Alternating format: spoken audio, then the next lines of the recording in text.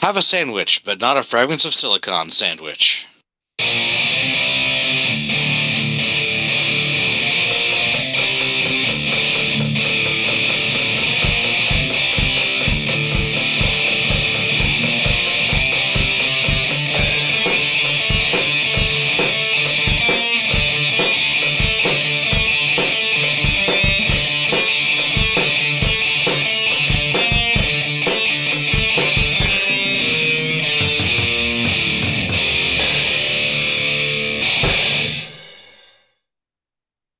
All right, welcome to another installment of the Fragments of Silicon Daylight Interviews.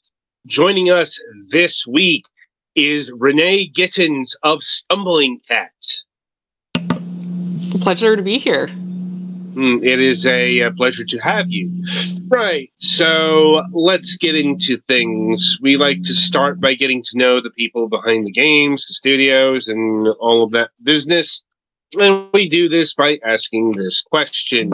What got you interested in video games, both on a personal and a professional level? Growing up, my father actually was playing first-person shooters, and that was my first exposure to video games quite early. So around the age of 4 or 5. So I watched him both by pulling a chair up to his desk and watching him play on PC. And then I started playing myself around like 5 or 6. So my first games in order were actually Wolfenstein 3D, Doom, Duke Nukem 3D, and then Pokemon Yellow. But the game that truly changed my view of video games was the original Half-Life.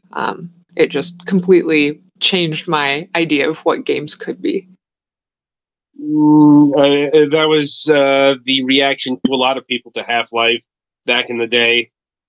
Yeah, it's just so well done. It's so immersive, like the scripted events, the storytelling, doing that experiment at the beginning that sort of sets off the whole plot. It's just, and like none of the puzzles in the game feel contrived. They all feel like they are part of the world and have a reason for being the way they are. I mean, I wouldn't agree with that, but certainly not that one room with the crates hanging and like it never really looked plausible to me. I don't know. But call it a difference of opinion. Right. With regards to becoming a professional game developer, I actually didn't know that was a potential path for me until I met some professional game developers my senior year of college.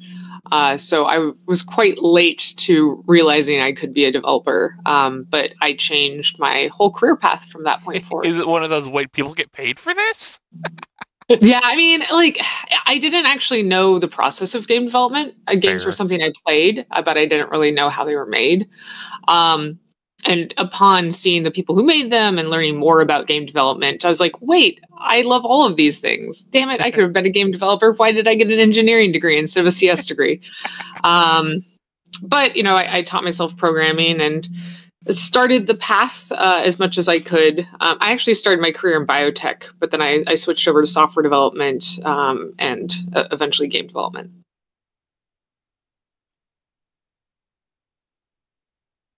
And where did you end up in the industry? I've been in all sorts of roles within the game development industry. Currently, I run my own small indie studio called Stumbling Cat, and of course, we just released Potions: A Curious Tale. Prior to that, I've been in executive management for a while. So I was the general manager of Phoenix Labs Vancouver, creators of Dauntless and Fae Farm. And prior to that, I was the executive director of the International Game Developers Association, which is the largest nonprofit association supporting game developers around the world. My career path has been mostly in technical production, so being the producer or project manager for engineering teams. But I've done everything from being the marketing coordinator for Xbox Games with Gold to being a solutions architect for an AI middleware company. Oh, you certainly run a gamut of positions. I'm definitely a jack or drill of all trades. Indeed. And I suppose the most pertinent question relevant to the discussion at hand is, what led you to walk the path of the small indie? Yeah, so this is actually a path I've been walking almost throughout my entire game development career. When I was working in biotech, I had started volunteering on the side pro bono for smaller indie studios and got some experience there. But ultimately, when I left biotech, the majority of my experience was as an industrial design and system design engineer with a bit of software development. And it was very difficult for me to compete with CS students out of college for positions. And I was also looking to figure out what I wanted to do within the games industry. I figured I could be a producer, a engineer, or potentially a game designer. But I hadn't spent too much time designing my own games. I had designed some board games and such, but never a video game. I know that in the games industry, it's extremely important to have a portfolio. So I figured I could study game design a bit and work on a portfolio piece. And so the title I developed for that was called Potions. And there was just so much more interest in it than I expected that I decided to take it on as a proper project and aim to release a commercial product from my development of it. And that just took a very long time because it ultimately ended up being sort of a very, very long-term side project. Indeed. I think Potions has been kicking around for at least a decade. Almost. Yeah, it's been about 9.5 years.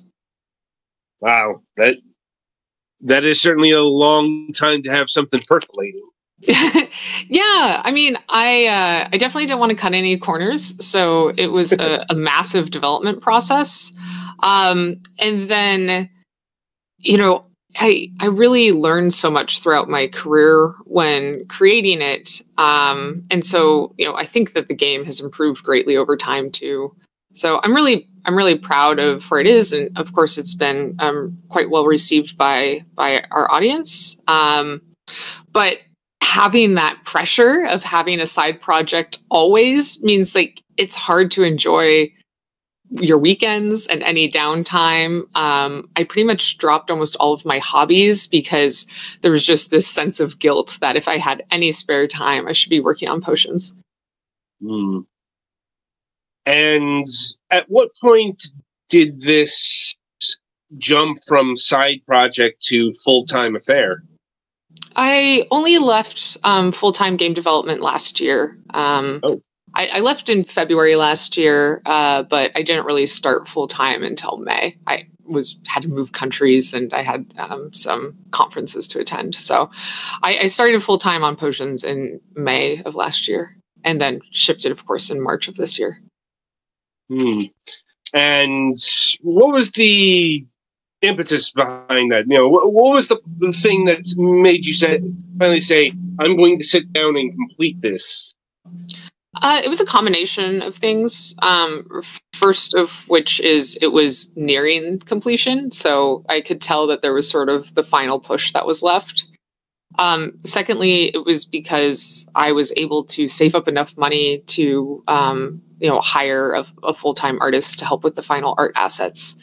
Prior to that, I was only going off of some Kickstarter funds I had, and I wasn't able to afford to bring anyone on full-time. But since I had been working full-time in the games industry and living below my means, when I left my job last year, I actually had enough savings that I could invest more money into the game and help it complete.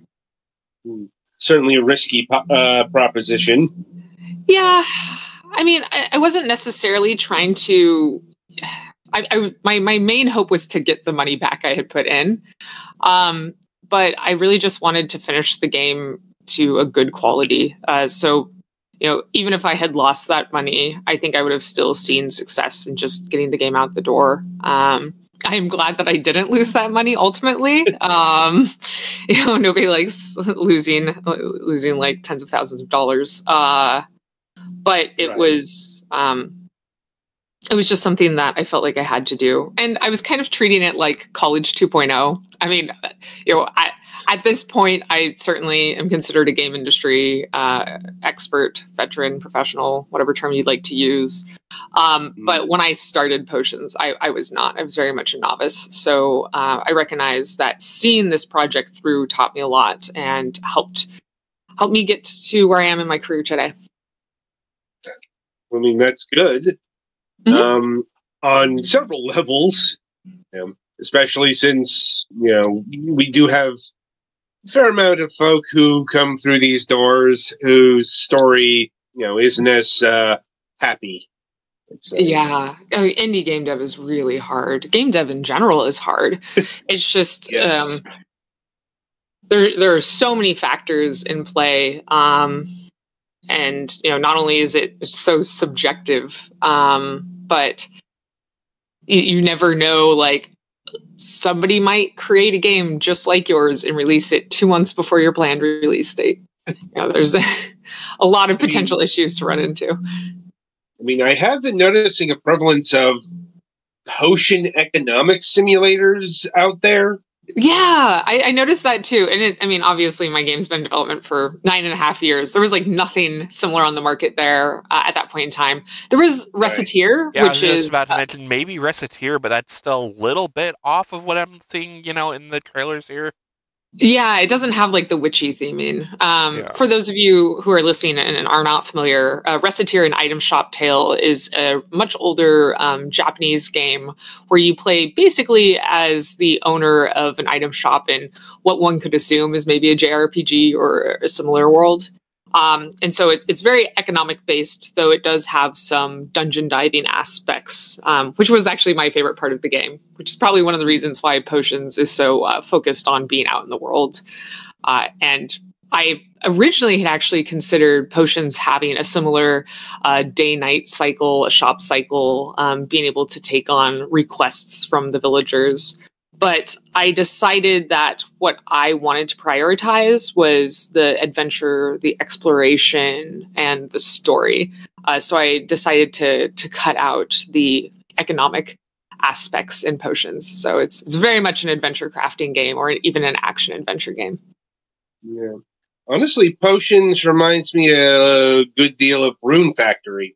I haven't played Broom Factory.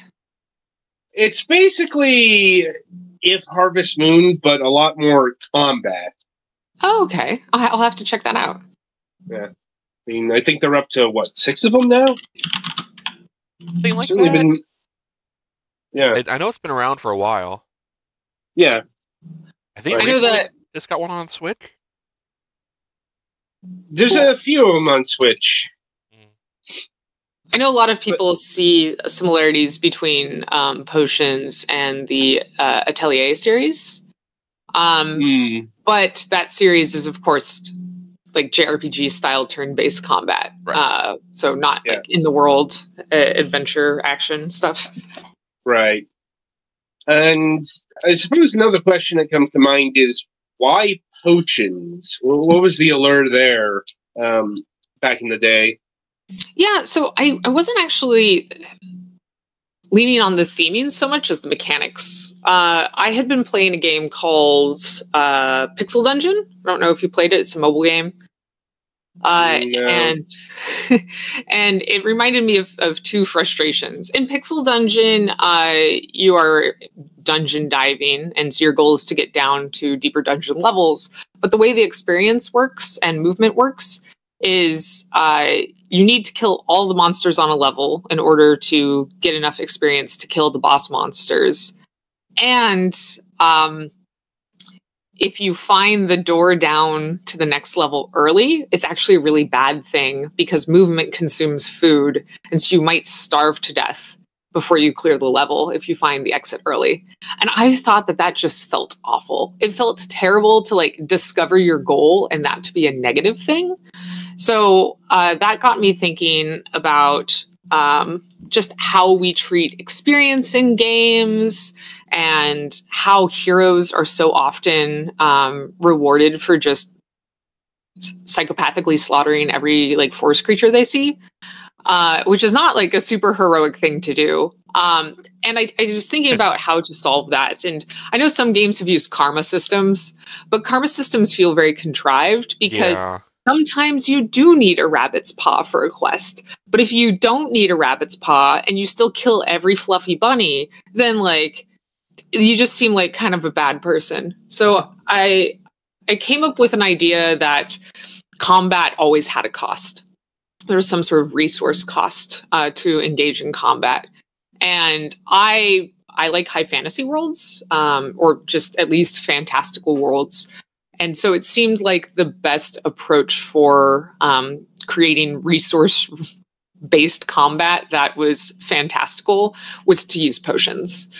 Because they can basically be magical spells that you create with ingredients you get in the world. And that's the whole basis of the potions theming. It was really just a solution to resource management combat.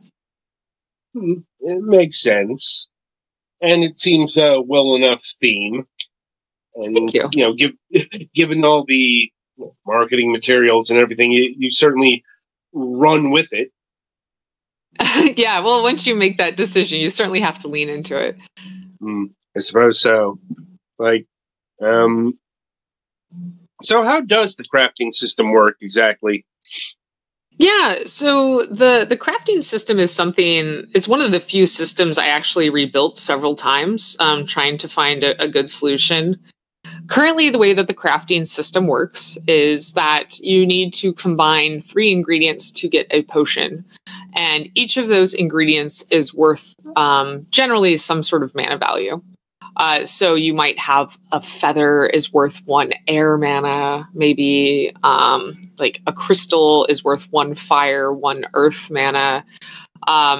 And the most amount of mana a ingredient can contribute is 2. So that might be 2 of the same type of mana or 2 different types of mana. And then mana combinations are what relate directly to recipes. In general, you shouldn't be combining more than 2 types of mana. There's a few recipes that allow for that, but 95% of them only work with 2 mana combinations. And that's just to keep the number of potential recipes down. So every single 2 mana combination. So if you have like 3 fire or 2 water or 2 air, 2 earth, that's always going to result successfully in a potion. And if I had done 3, like then I would be doing like 1,000 unique potions. You'd still working on it to this day. Yeah, exactly. So I felt like the 2 mana combinations was a pretty solid place to cut the line there. Now there are some unique recipes that require specific ingredients. For example, if you use 3 blueberries, you can make blue dye instead of the 3 water mana that they contribute, which would normally be a small water bomb. Like, and so what were some of the previous attempts at building a potion system? Yeah, I had originally started with a 3 specific ingredients are required for every potion, but it made experimenting very frustrating and nearly impossible. My goal with that was to have the NPCs continuously provide written hints towards how you could make new potions. But as I was playtesting, and of course playtesting is so important in development, I noticed that if someone tried to experiment with creating a new potion and they failed, even just once, they would immediately stop experimenting and never try again. So I wanted to make sure that you pretty much couldn't fail. And every single combination of 1 mana ingredients always succeeds. So I wanted to make sure that if people were using like new ingredients, at least the base level ingredients, they would never run into failure. And that certainly has encouraged people to experiment more. I can see the logic in that. I'm like, and I'd imagine that there are some games out there that would not be so lenient. Yeah. I certainly haven't wanted people to feel like they needed to rely on an online guide. It is, though, kind of crazy to me that there are multiple online guides for potions now. I thought I would have to make my own if I wanted them to exist, but several people have actually created full game guides for the game now. I'm very. That's one of the things I certainly didn't expect. That is a sign of success, I find. Like, Cool. if people are making guides of your game, that means they're playing it. Yeah. Other people are also playing it and might be getting stuck somewhere. Mm-hmm. Like, believe me, we've encountered games for like review or what have you on this program that don't have guides.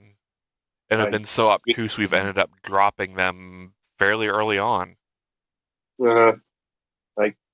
So you can understand the concern there. Mm-hmm. Yeah, definitely.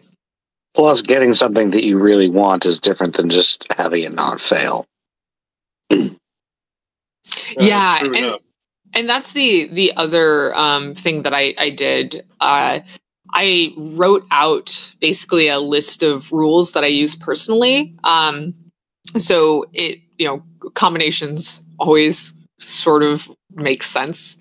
So, if you combine like equal amounts, fire and earth, I'm not sure this is correct, but I think it just always results in lava. So whether it's 1 and 1, 2 and 2, 3 and 3, it's always going to create some type of lava potion.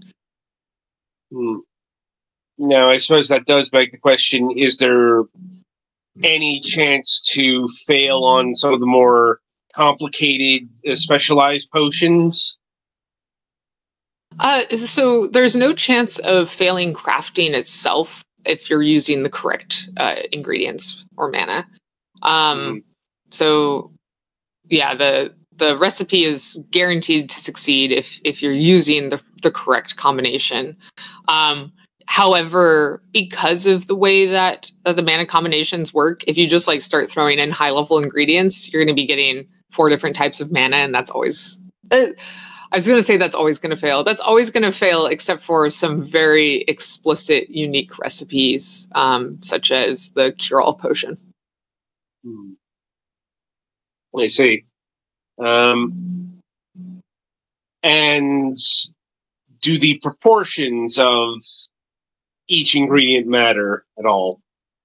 Like, you have to have like 3 blueberries or 2 water. You mentioned. Yeah, so if you use like 3 water mana and 1 earth mana, that's going to get a different potion than 2 water mana and 1 earth mana. Okay. Once again, that makes sense. And what sorts of potions can you create? I mean, I'm imagining some of the staples here, like healing potions, strength potions, fireproofing potions, whatnot. Yeah, so we have fire resistance potions, we have healing potions. We don't have strength potions, but we have things that sort of have similar effects. So earth potions, for example, can help you push heavy objects. They just push the heavy object themselves versus empowering the player to push the heavy objects. And also each type of potions or each type of element potion that you can create has a different effect. So lava and fire potions can burn down obstacles that are burnable, like dead trees, and they can melt ice. Wind potions can blow things back. Or push objects, just like rock potions can push things back or knock things up. And shatter things. So if you have like a fragile rock in your way, you can shatter it with an explosive potion or a rock potion. The sort of potion types that there are, there's a bunch of mana types. Naming quickly off my head, there's obviously water, earth, wind, fire. There's also like vine, metal, lava, ice, lightning, storm, sand, like dust storm sort of things.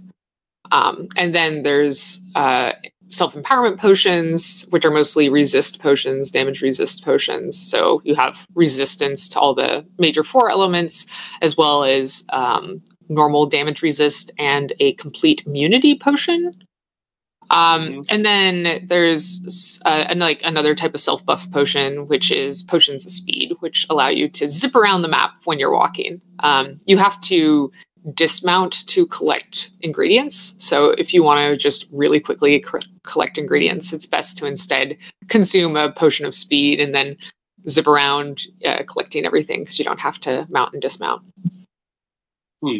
Are there teleportation potions, like fast travel potions?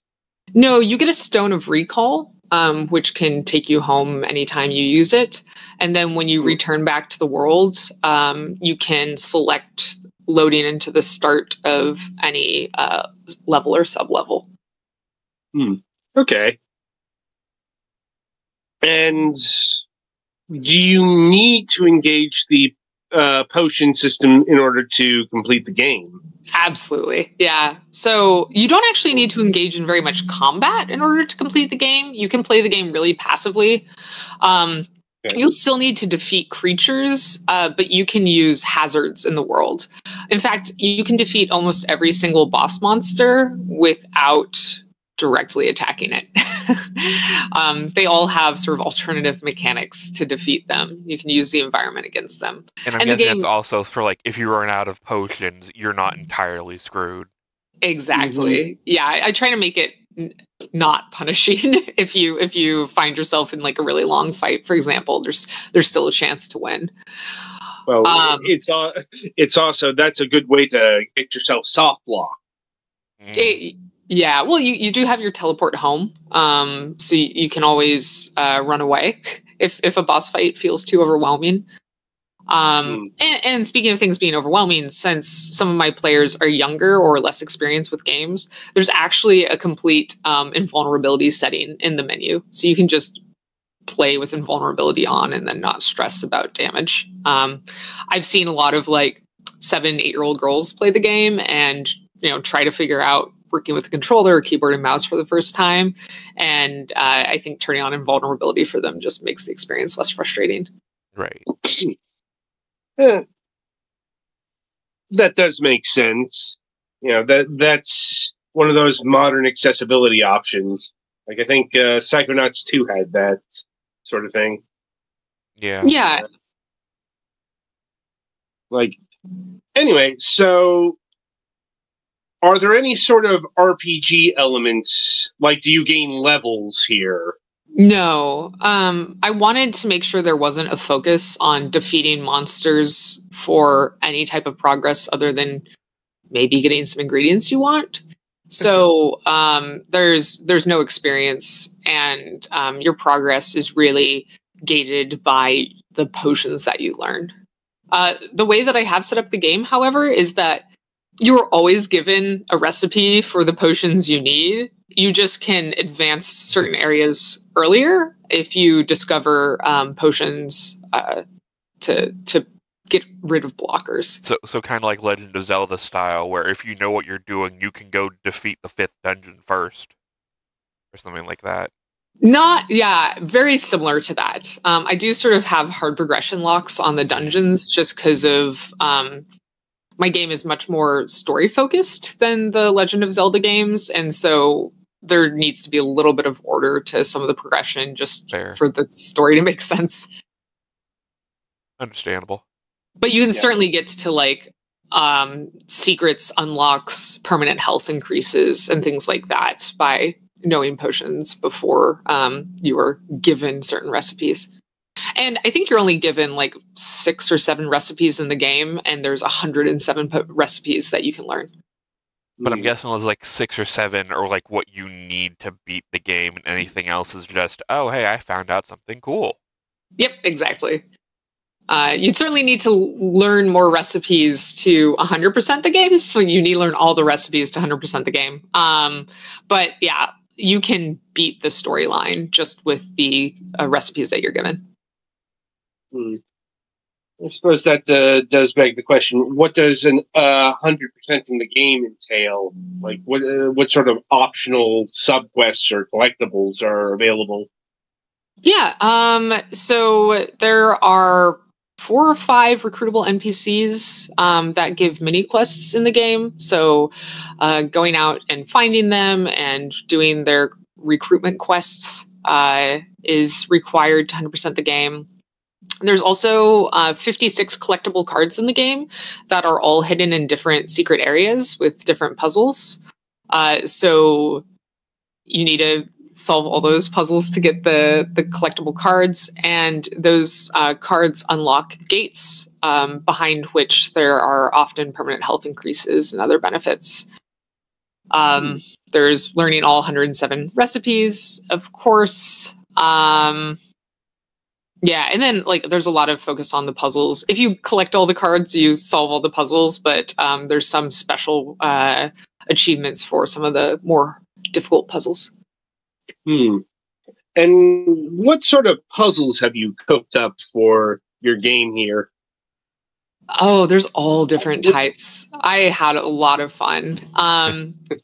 When I was originally creating the game, I definitely wanted some level of in-world puzzles, but as I was developing it, I added so many more. I think there's 60 plus puzzles in the game, and some of them are as simplistic as there is a burnable bush and you need to burn it in order to get to a treasure chest behind it. But there are a lot more complex ones. There are ones that are ice sliding puzzles and block pushing puzzles, and there are sort of number logic puzzles where you're dealing with rotating tiles. You have to figure out how to rotate them to get them in order and open locked doors. There are also really hint-based puzzles. So NPCs will tell you about a problem without directly telling you the solution, and you need to sort of put together what the solution might be between a bunch of different hints and clues. And then there's also a lot that do a combination of mechanics. It's I need to use this mechanic to get access to this other mechanic, and then push a block, and that block blocks a different mechanic that then allows me to engage with this thing and successfully get to the treasure at the end. So all sorts of different things like that. Oh. Well, it's good that you had fun making the brain teasers of the game.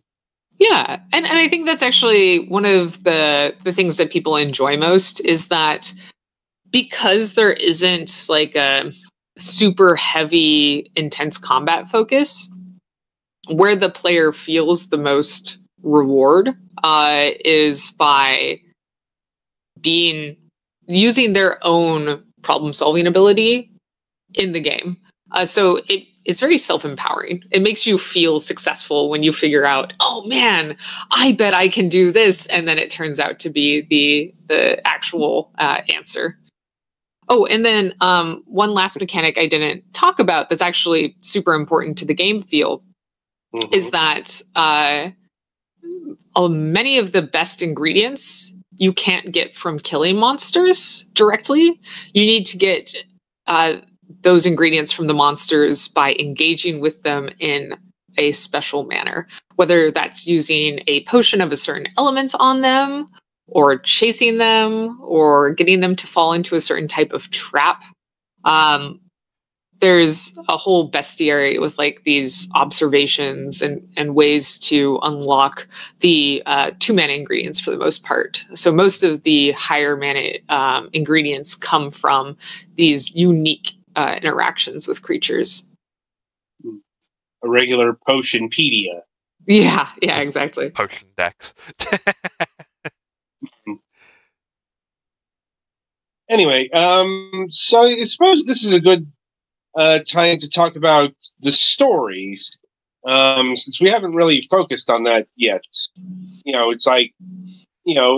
who is this purple witch? Why is she so engaged in potions, and all of those questions? Okay, Yeah. am I properly back now? All right. So the main character of the game is named Luna. She is a 12-year-old witch who has just accidentally blown the back porch off of her mother's house. As one her does. mother, yeah, her mother is not talented in magic, but her grandmother is, and unknown to Luna, she had the similar talents as her grandmother. And while she was trying to repair a scuff in a door, she accidentally combined the ingredients for a small explosive potion and instead blew the door and the back porch of her house away. Her mother decided that it was a little risky not having her properly trained, considering her talents and abilities. So she sent her off to study under her grandmother, who lives in Old Haven, which is on the edge of the wildlands next to the deep, dark forest. It's a port town that's really for adventurers and explorers, very far away from the rest of civilization. So Luna has a bit of a tumultuous journey there that is actually part of the tutorial of the game, and where you quickly run into the first boss fight. But once she starts studying under her grandmother, she maybe sets off a chain of events that might destroy the world, and then goes about fixing them. Along her way, she meets characters from fairy tale and folklore from across the world, and really gets to engage in sort of her own coming of age story, finding that authority is not always right, that looks can be deceiving, and that it always helps to have a little bit of empathy. And so the story itself has a lot of meaning and depth, but it also has a lot of humor. She gets a cat companion, a feline familiar, and he can talk, and he is so catty. So a lot of people really like him as a character. His name's Helios, because he is such the most adorable jerk. And also it is. Thank you. Oh, I think he forgot to mute. Oh, sorry. I mismuted myself. I had been muted and I unmuted myself. Sorry. Oops. Apparently they decided that now is a good time to replace a damaged internet wire from the storms a couple of weeks ago. Oh, With basically no warning. So hopefully things will be fine now. yeah. Anyway, so who are some of the folklore figures that you will meet throughout this game? Yeah, the first folklore figure you meet is Sinbad, because you take a ship to Old Haven, and just like Sinbad's normal tales, he has a misadventure. So that's where you run into your first boss fight. Some of the other significant characters are Baba Yaga from Slavic lore, Sun Wukong and Tong Song Zhen from Journey to the West. There is Snow White and the Seven Dwarves and Prince Charming, as well as, oh my goodness, I'm forgetting it. One of the legendary firebirds, not the phoenix, the other one, from Chinese lore. There's the Tanuki and Kitsune from Japanese lore, and many, many more. I could keep going on. And then those 56 collectible cards each have a unique folklore character. So there's, more than 60 different fairy tale and folklore characters in the game. And I think you mentioned a while ago something about recruitable NPCs. When you say recruitable, do you mean like they will follow you and like aid you in, say, combat or something like that? No, they are out in the world, and when you meet them and fulfill their requests, they move to Old Haven and then give you mini quests at various intervals when you engage with them there. That's like town recruiting or something like that, Yeah, definitely populates the town. Yeah. I suppose, is there any sort of romance system in the game?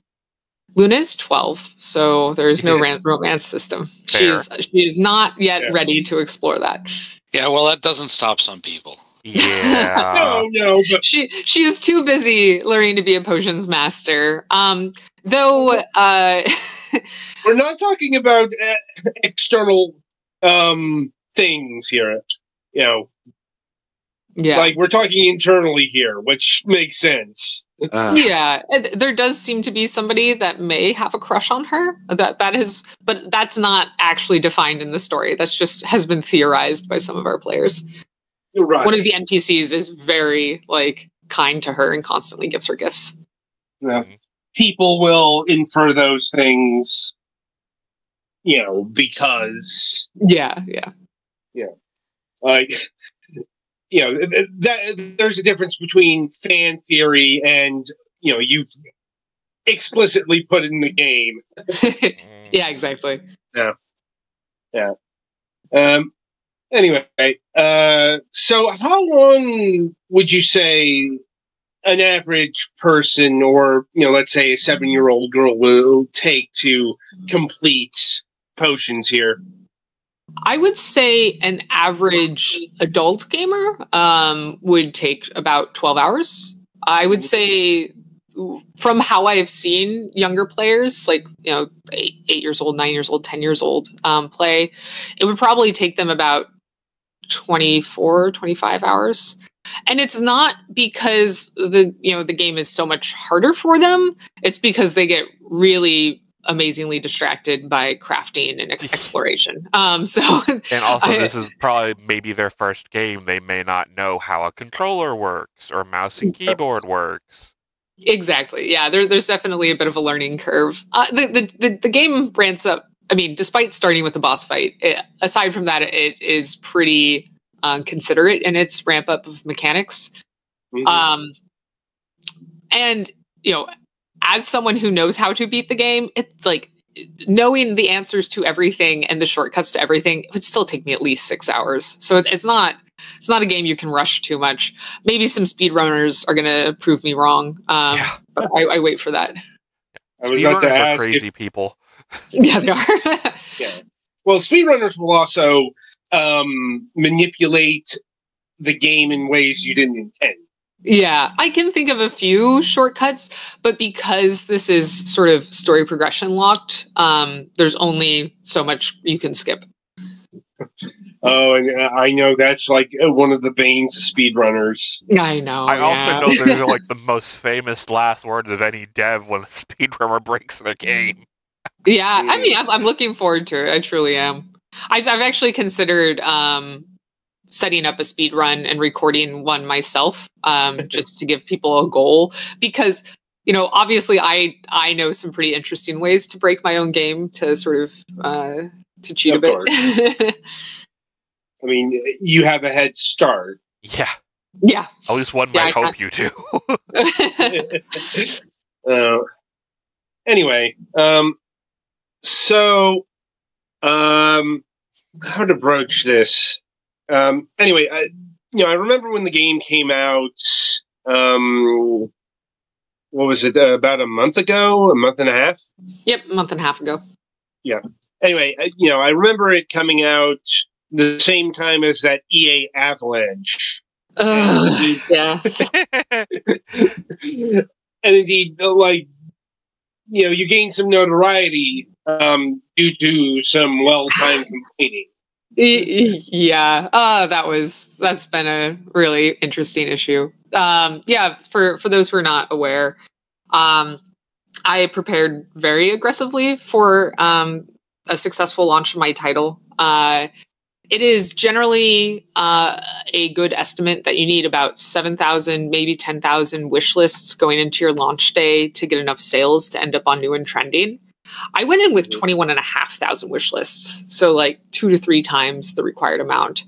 And there are ways, SteamDB, to look at the calendar of upcoming game launches, and then to be able to calculate how long you'll be on new and trending.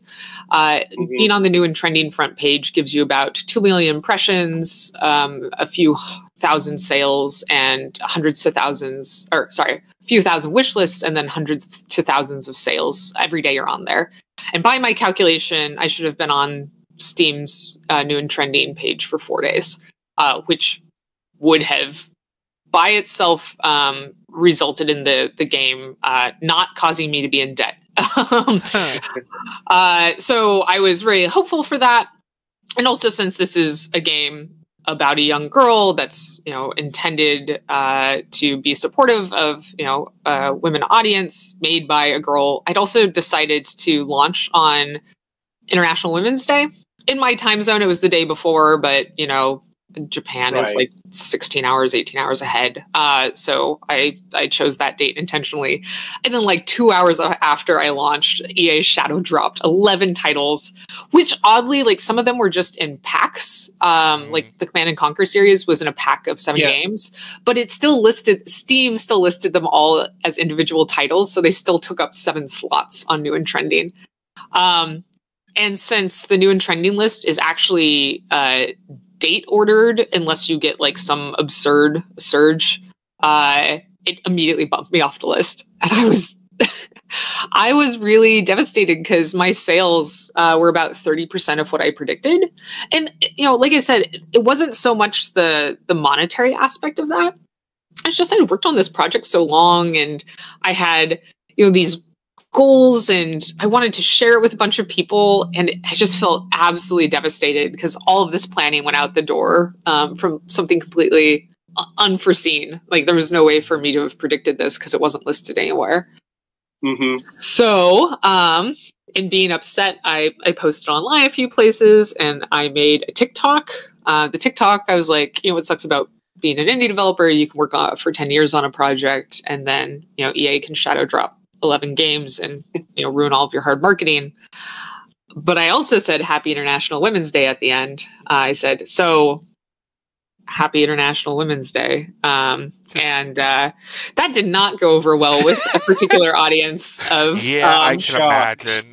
of people who maybe were already being grumpy because of their beliefs around Sweet Baby. So that's one way to put it.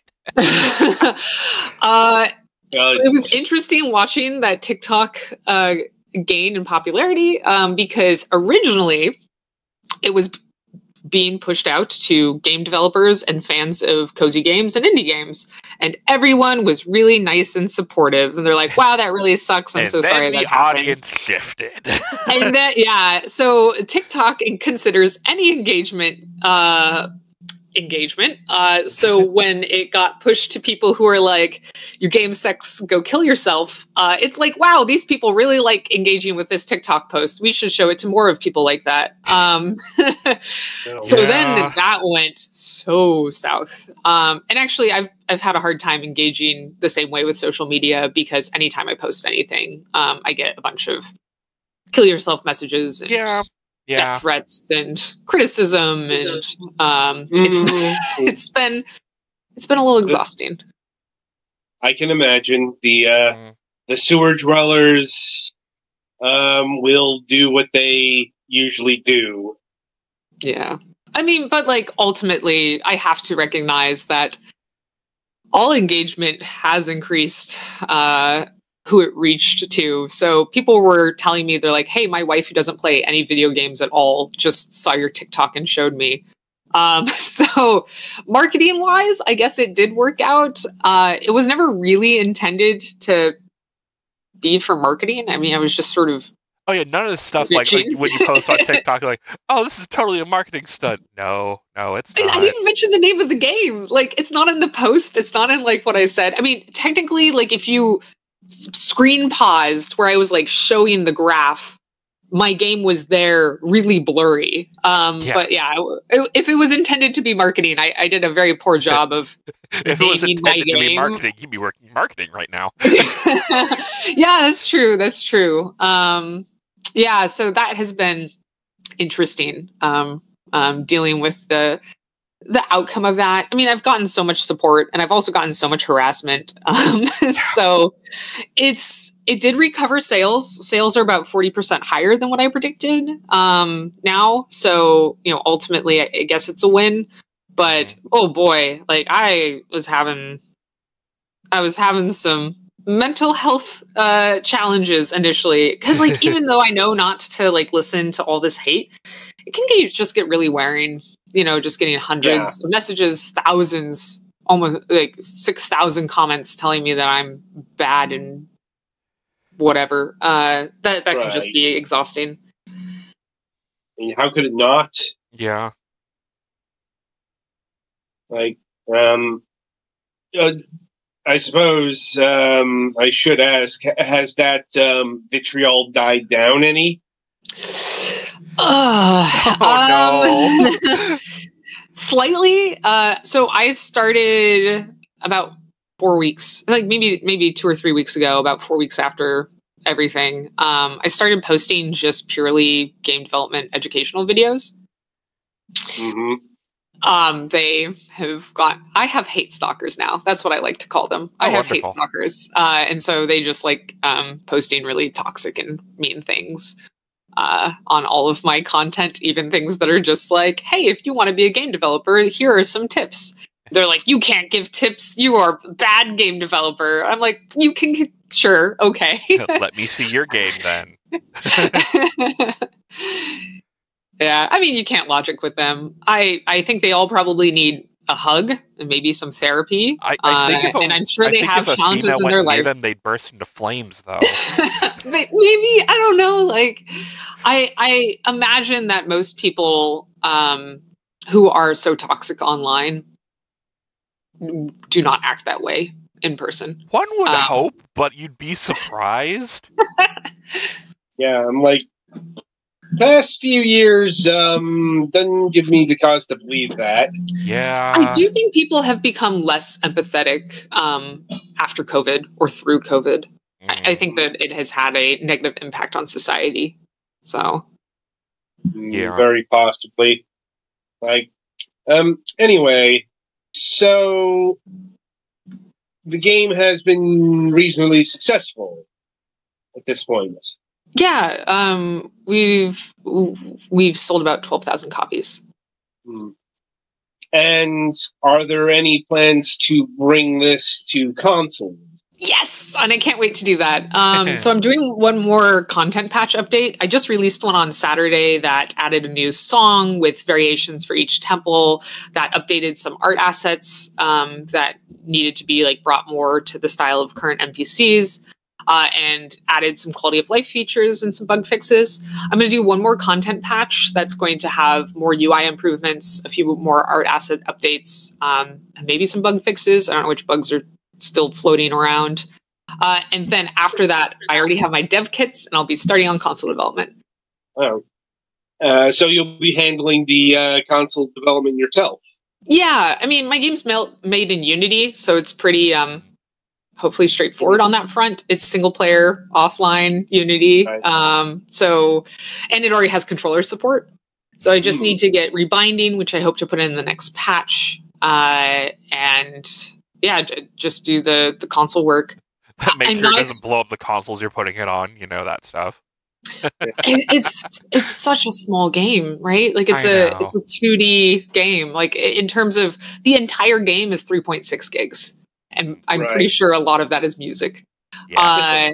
So, like, yeah, the Nintendo Switch, I might have to do some optimization, but the optimization I'll probably have to do is like sound bank loading. Right now I load all my sound banks at once.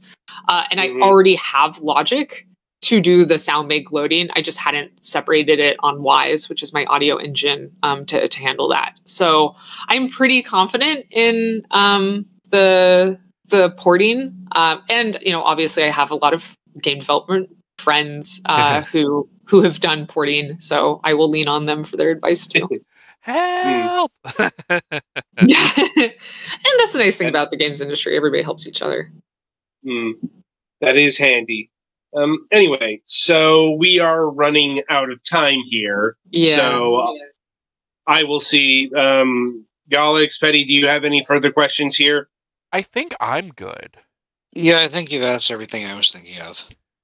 All right. Awesome.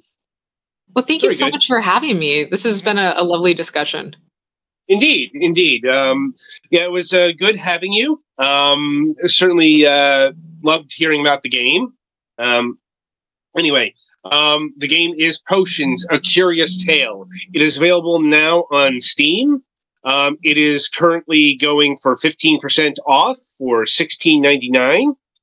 Regular price will be $19.99. And if you want to try before you buy, there is a demo available. So be sure to go and test it out today. Right. So that brings us to the end of another episode of Fragments Silicon. As usual, be sure to tune in next time for our Sunday reviews. And until then, I shall wish you good gaming.